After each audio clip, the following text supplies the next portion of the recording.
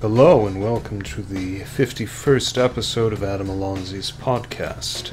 Tonight we'll be talking with Jason Swanson, co-founder of the fastest growing company in America. So sit back, relax, and enjoy the show. Hello, Jason. Hello, Adam. Pleasure to have you on the show. And I'm eager to discuss supply chains because they are fascinating. They're one of those invisible movers of the world that most of us take for granted. We just find a package on our doorstep and think it arrived there by magic. When I first started getting into this, I had thought there was all sorts of supercomputers figuring all sorts of things out. There's definitely a lot to be desired in the technology of supply chain, and we're trying to change that. SwanLeap, according to the brochure, generates savings by ignoring old routing rules, selecting the cheapest carrier and mean, which I assumed was how it's always been done. I mean, that should be the old rule, but apparently not. Well, what seems to happen in companies is there's a lot of humans manually creating these rules when really algorithms and pricing and dates should be calculated to figure out how to ship something. We run into a surprising number of companies that are trying to intelligently optimize with hundreds of rules, but they really don't need to do that because a computer should be able to figure out what is the best route on a per shipment basis. But a lot of the software that is used to power huge companies is not doing that in real time. It's sort of using rules that you would think you should calculate on a per shipment basis, but they're kind of grouping shipments together, and then they're not necessarily getting the prices in real time before they're even deciding where it's supposed to go and how it's supposed to get there in a certain amount of time. So we go into companies and they say, well, here's all our rules. We need to make sure that all these rules are there. And then we find out after looking at these rules that they really don't need these rules anymore. And the computer should just figure out what the best route is for the lowest price. So it's sort of another example of taking a lot of data, allowing a computer to sift through it, and coming up with solutions humans typically wouldn't. Yeah, it is. You have to look at the pricing contracts in the truckload market. The market rate is changing constantly. So even if you had certain pricing contracts in play, you might not know that that is the best price you can actually get. And it gets complicated to put all these things together to make sure you're getting the cheapest price.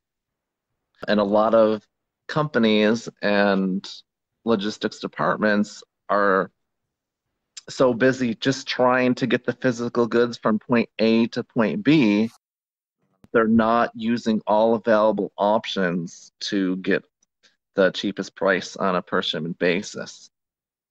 So this means that the software is doing very exhausting work, finding these different options. Yeah, a lot of the times the companies know there's inefficiencies, or they may not even know there's inefficiencies, and we start them off just by using the software. And the software keeps track of what happened on every shipment and the price of every possible mode and carrier that it could have gone. So we have all that data, So then after a few months, we can look back and see, we can run simulations on what maybe they should have done instead of what they've actually done, and help them see the cost savings that they can achieve. What's the backbone of your software? Is it pretty standard, a pretty standard toolkit of data analytics? Is there any deep learning involved? Neural nets, simple neural nets? Yeah, we use Node.js on Google Cloud. It's kind of the backend framework of our software. And we basically store every single possible thing about a shipment. And then we take that data and we are starting to perfect our how the system runs simulations, getting into neural net and trying to figure out more in real time how to analyze a supply chain as quickly as possible. What we're trying to do is immediately see kind of the signature of your supply chain, and we want to, as fast as possible, have the system learn the intricacies of the different routes that your shipments are going, what different modes, what different carriers, and then fill out the gaps on where you should be saving money. And this is something that could be useful to businesses of all sizes, I'd imagine. Every single business has to ship something. Even a law firm has to ship documents around. So it's kind of this just gigantic industry, and every business should be able to do this with their shipping. Computers are at the point where SwanLeap should be able to provide them software. It doesn't matter how big the company is. It should be able to look at your supply chain, no matter how big or small, and then route each shipment according to the cheapest method that will get there in the exact time you need it. As I will mention in the introduction to this podcast, your company has experienced explosive growth, and I'm curious about how exactly you figure out how to charge clients, because I suspect that both large and small companies have approached you and have adopted your service. Yeah, really, we find a lot of the other technology out there has huge gaps in it. So we usually identify some type of problem in a company, and we can then provide a variety of services that can help them unify their technology in one place. So they might use 5 different software programs, and after getting SwanLeap, they don't have to use those 5 anymore. So we usually want to get in the door with a company. Our pricing is competitive based on the size and the freight spend of the company. And it depends on the dynamics, is if there's an opportunity to provide additional services for them or not. So really, we're trying to be as cost effective as possible. And one of the challenges is a lot of software out there maybe says they can do something like mode shopping or real-time rating of shipments, but then it really doesn't. So we also compete on that front. So it really is, we really have to look at each company's situation. And since there's so much savings involved, we can be cheaper than normal because we know we're going to get the savings numbers that will help them actually save money. And that helps explain your success. A lot of happy customers. Yeah, I mean, the ultimate goal is to provide automation to a company and automate things that they necessarily didn't think could be automated, at the same time saving them money. We can pretty much walk into any company, detect where they can save money, and the net result is automation and saving money. There's a lot of old style running of these logistics departments. They might be suspicious of technology. They might think you can't automate things. They might think they have good contracts in place. But if they do, they should bring on our technology because we can audit all of that. Like if they actually do have good contracts, that's great because then you can prove it. A lot of individuals in the supply chain departments, they seem to get kind of scared of actually proving that they are actually have good contracts. We sort of make it a win-win situation. We want to make the logistics department look good. We want to give them the tools to show the other parts of the company that they're doing the best they can in the logistics market. It's pretty cutthroat out there in terms of something called capacity. There's basically general rate increases of 4, 5, 6%, way above inflation at the moment. So every year, companies are getting letters from the carriers that move their freight saying, well, based on the market, we have to increase all your rates 6%. And that's happening year after year. So a lot of logistics departments are under pressure to figure this out. And it definitely is something that is overlooked in a lot of companies because simply their expertise doesn't necessarily lie in logistics. Well, 6% is nothing to spit at. But I guess optimization is one of those words that gets thrown around so much and frequently goes undelivered that maybe some people are suspicious of it. However, it sounds like you've accumulated an awful lot of evidence in favor of your software. You briefly alluded to the assisted bidding tool that saved one company $360,000 in a year.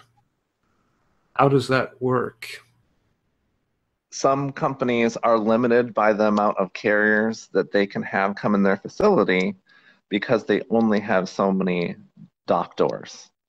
So they can't necessarily bring in a lot of carriers. So finding the right carriers that you can negotiate good contracts with can be challenging. So a lot of companies maybe just stick with a couple of carriers or maybe a broker that will make sure that they're moving their freight correctly in the correct dock doors so they don't have trucks coming to the dock doors and just sitting there because they can't get into the door. They can't actually get in there to have the freight loaded. So with our technology, we're able to analyze those patterns and automatically send shipments out to bid to certain carriers so they can use more of the market rate instead of contracted rates. Contracted truckload rates are up to about 20% of what the market could currently bear at that moment. So if a company is basically automatically sending shipments out to bid, they need to get the right carriers in there so they can manage their dock doors effectively. So, moving a little more out there into the ether of business philosophy, does SwanLeap take any inspiration from schools of thought like Lean, Six Sigma, Kanban, etc. ad infinitum? So we use Agile and XP. We do pair programming. So anybody working on code is working in pairs. We are rapidly getting feedback from our clients. We don't use the more accepted waterfall approach, because how many times has anybody seen an IT project fail? And well, why exactly is it failing? You know, what does a deadline mean? How do you design the architecture of something before you start doing it? So we use a very strong Agile and XP programming approach to resolve some of these issues. And part of the success of SwanLeap is actually going to the client sites and seeing how they're using software, um, rapidly delivering software. We had a large company that had over 100 locations in the United States, and other competitor systems said it would take maybe a year to a year and a half to get implemented, and we got them online in 60 days. So the rapid approach to producing software in an agile and pair programming sense has definitely served SwanLeap well.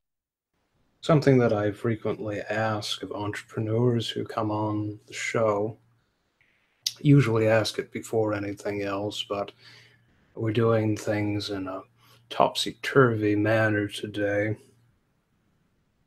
is what inspired you and continues to inspire you?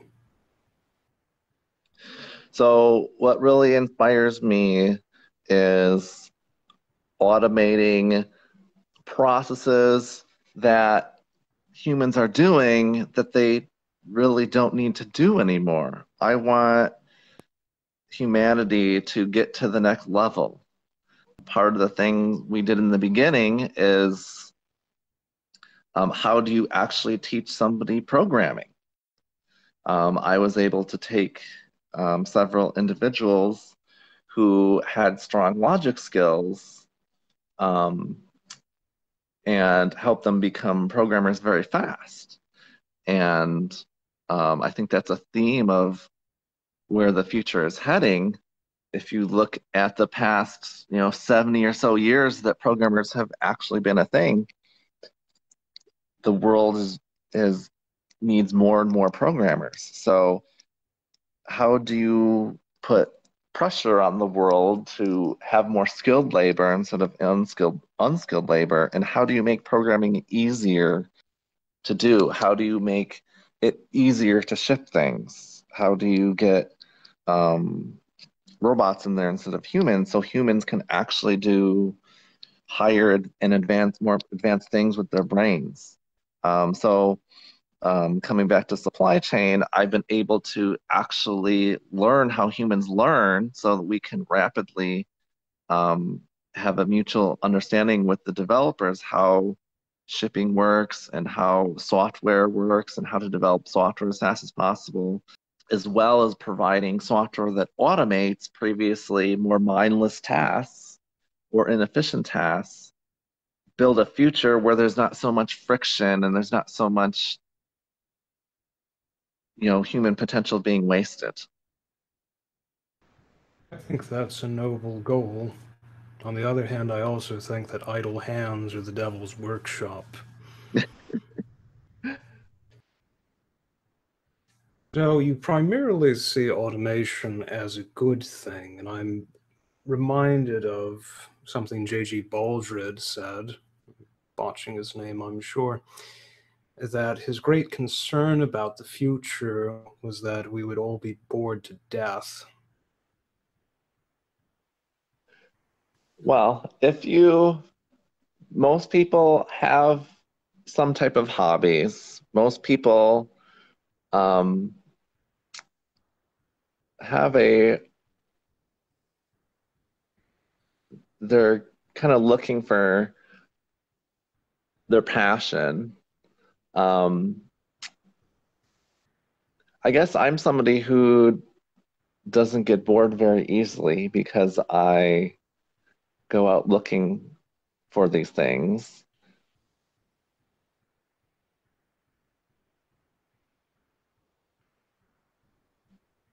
The question is what happens when a machine is able to do fairly intellectual work.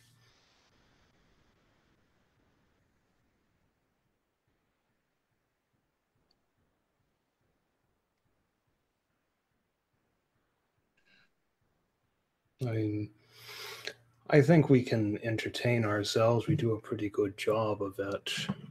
But there's also a human need for purpose and meaning.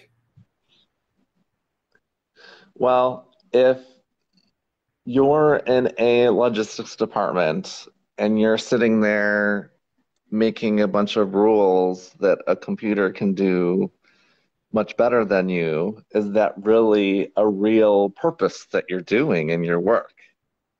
That goes to the question of what is purposeful. Um, some people like taking walks in the woods and looking at nature. Some people like pushing the boundaries of what we can do with computers. Some people like relaxing on the beach. There's all sorts of things that um, we as humans do that it's hard to actually justify a particular purpose that one has. I would say that relaxing on the beach or walking in the woods can both be reduced to utilitarian terms. They're reducing your risk of a massive heart attack. So it's true. So maybe we need more of that. Maybe while you can track your shipments from your phone while you're on the beach instead of in an office calling around. I'll give you some baseline statistics. FedEx and UPS, those companies are the companies that come to mind when more consumers think about shipping. That's only like 5% of shipping that happens. Another 15% is freight trucks that have multiple companies' stuff on them. A whole 80% of shipping, at least in the United States, is truckload, which has just one company's stuff in it.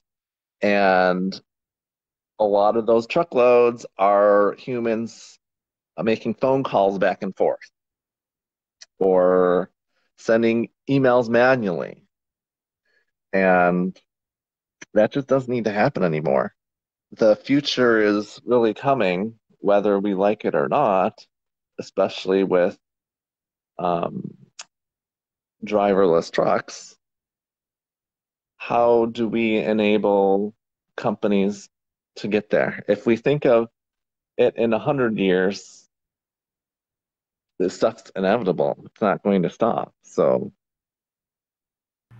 Right, and my impression was that FedEx and UPS were pretty much the only game in town aside from, the big trucks you see on the highway. Well, we learn something new every day.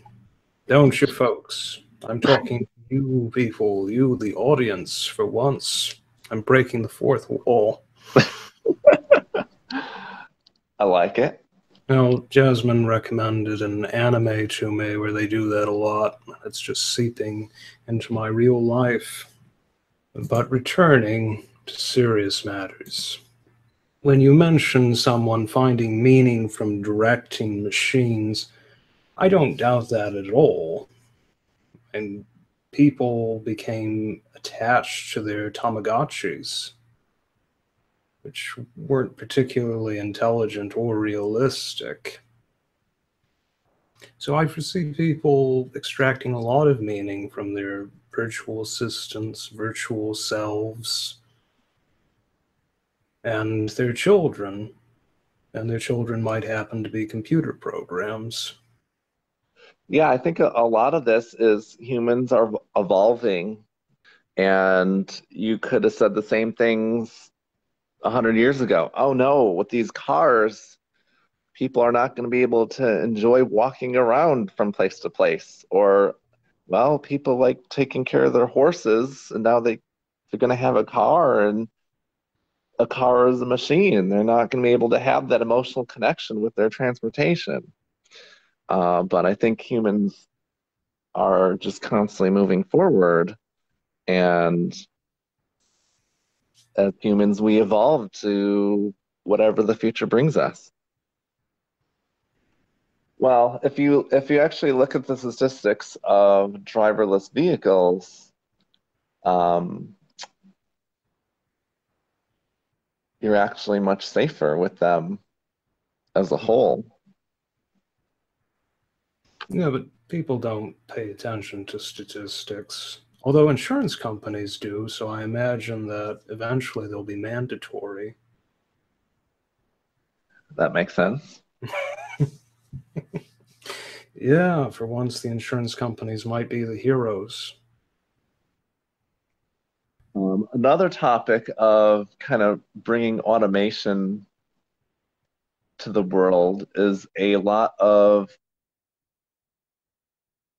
countries, not just the United States, they're a bit behind in technology. So a lot of global companies, they want to get other countries, especially in South America, online with some of the latest technologies, but it either gets a bit cost prohibitive or um, the labor is cheap enough. But the problem is there's a huge tracking problem kind of globally. It's not easy to track exactly where shipments are internally in countries in South America. And one of the interesting things is as mobile phones get more popular, you have a scenario where in some areas they have like the latest technology. Most people might have a mobile phone in their pocket, but they might still be using um, Excel spreadsheets to do their freight planning.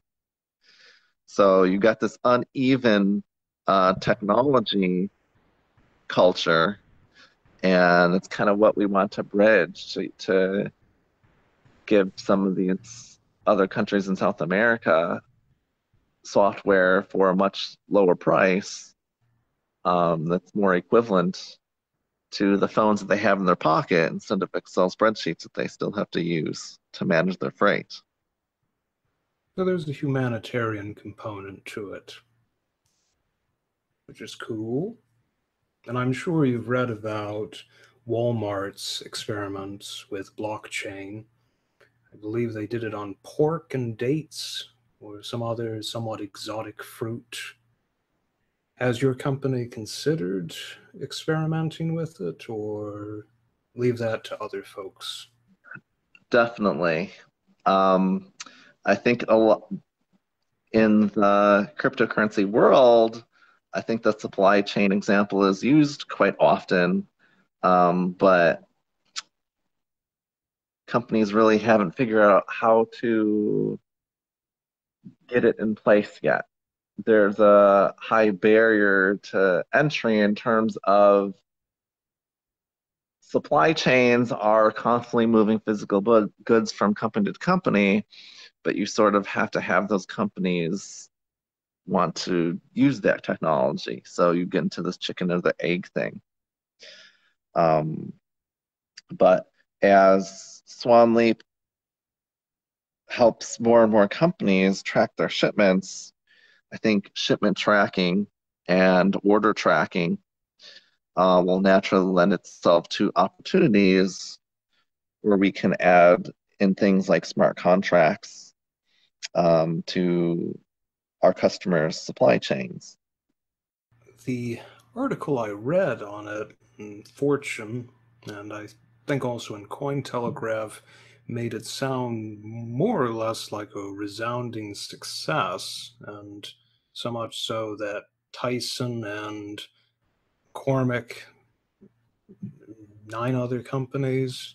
And I know, for instance, I edited and polished the white papers for a couple ICO that were working on supply chains for, one was for fossil fuels. And one of the big issues with fossil fuels in developing nations in particular is loss in different areas. So their scheme is to test how much is flowing at different portions to make sure no one is stealing it or the other party isn't trying to gyp the other. There's the hardware software integration.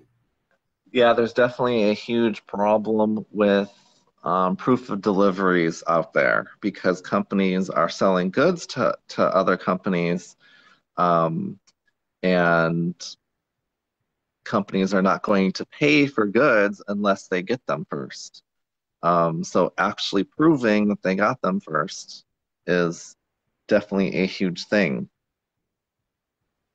There's a sort of famous case between a Chinese company and an American one about the definition of a chicken. And I haven't read it all, but yeah, I think this is why we need clear terms, smart contracts, and one day robots that can tell us what a chicken really is without going into the whole medieval debate about universals. And SwanLeap wants to enable companies, any company, to get online with at least the latest technology, because that is the bridge to getting some of these really exciting cryptocurrency and smart contract technologies online. If a company is 20 years behind in their technology in the first place, how can we get them to use smart contracts?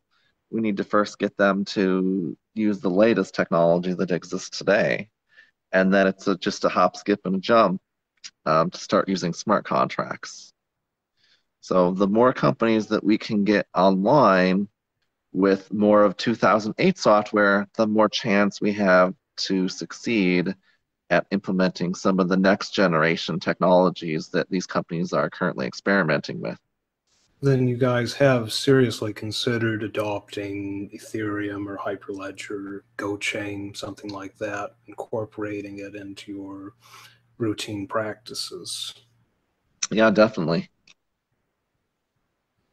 Well, that's awesome, and people love to see that because blockchain has become such a horrible buzzword that it almost makes me nauseous to read it.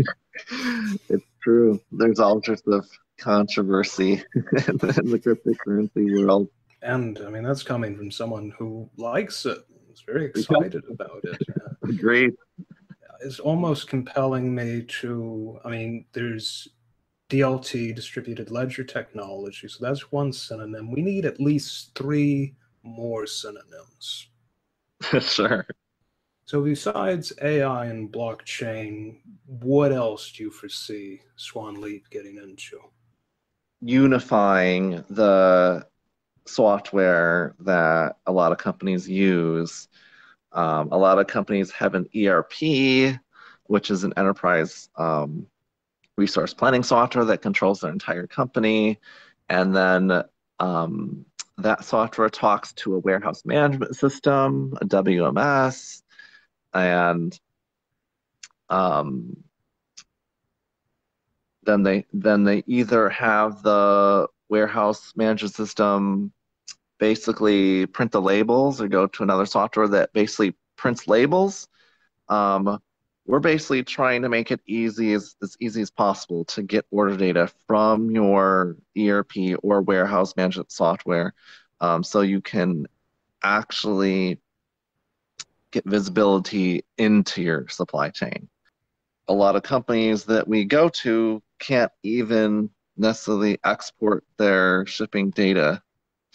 So we want to sort of bridge the gap into getting visibility onto their data so people can actually see their data. Once they can actually see their data and can run analytics on it, then they can start to see all of the unsolved problems and pricing issues that are happening.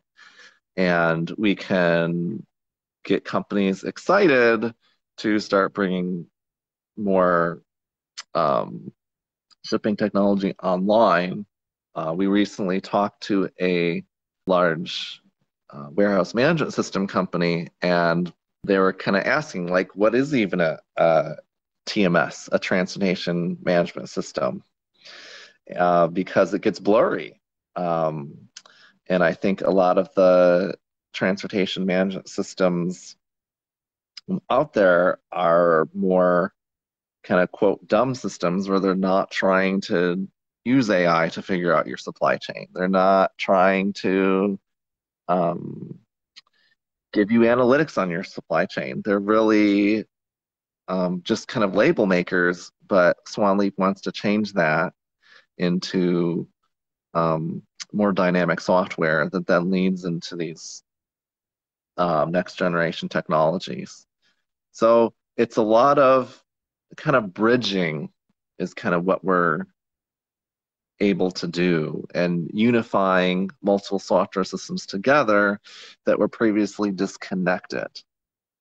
I think one of the great lessons to be learned from SwanLeap is that even though something may apparently work, if we examine it a little bit more closely, we see that it's stuck in the Stone Ages. That is a very elegant way of putting it. That's when I first met my business partner, he showed me these software systems and said, "Hey, look at this system. It cost this company $250,000." I was like, "Oh my goodness. Why does this look like it's from 1997?" So there's definitely a lot of Stone Age software out there that is marketing as if they're using the latest technology, because it's hard for executives to tell the difference sometimes. The shipping industry is hard. It's hard to figure out exactly what's going on in it. It's hard to figure out what to do. It's hard to understand what knowledge is real and what isn't. It's hard to figure out if people are actually experts in it or not. So it's a lot of trying to show as easy as possible what a better future could be like in terms of a company's shipping processes and visibility into their own processes and shipping and contracts. And it's very surprising how Stone Age a lot of this is. I worked in a couple of neuroscience labs where we had to use technology to figure out the molecular mechanisms of memory. I worked in another biotechnology company that was getting laboratories into the cloud so they could more rapidly perform data analysis. And the stuff that's flying in the shipping industry would not fly in biotechnology. So I want to bring the biotechnology level technology into the shipping industry. Yeah, I think most every industry has its acceptable level of nonsense, and maybe in some it's easier to pretend to be an expert than others. That's probably why Dilbert is such a funny cartoon. He's poking fun at management. Do you have any management philosophies, human resource strategies? I think my number one is a lot of people kind of work jobs just to work jobs. And SwanLeap wants to find people who are passionate about one thing in particular, and you want to really help your employees and check in with them and give them a workplace where they go home and feel good about working there. They want to, um, feel some sense of accomplishment and that they can specialize in something. And so, with the development team that I run, um, it's a very collaborative environment, especially with pair programming. It's very social. If you go to a lot of other development teams, everybody's in their cubicle, working away. And of course, they talk to each other and they'll have meetings. But SwanLeap is another level of human social interaction in terms of development because you're constantly talking to another human being while you're programming. And I think that brings us back to what somebody a human, and that's interacting with other humans. So there's definitely a lot more human interaction and social interaction in SwanLeap than other companies and development teams. Yeah, and even though they didn't really need to do a study on it, we know that people tend to behave differently even when there's just a mirror in front of them because they feel like they're being watched. To frame it in slightly darker terms, my apologies. Yeah, you could say that as an allegory for what's happening in the logistics industry. There's not necessarily enough watching. So, somebody can go through their whole career in the logistics industry and be charismatic and end up costing a company millions upon millions of dollars that they did not need to spend a certain way. What are your hobbies? So I like playing Japanese role-playing games, games like Final Fantasy. What you just said reminds me of the first video game I played, which was called Crystallis. And it was actually about that. It was about humans making so much technology that, the world went into a nuclear apocalypse. But ironically, a cyborg wakes up in a cave and then ends up saving the world again from technology.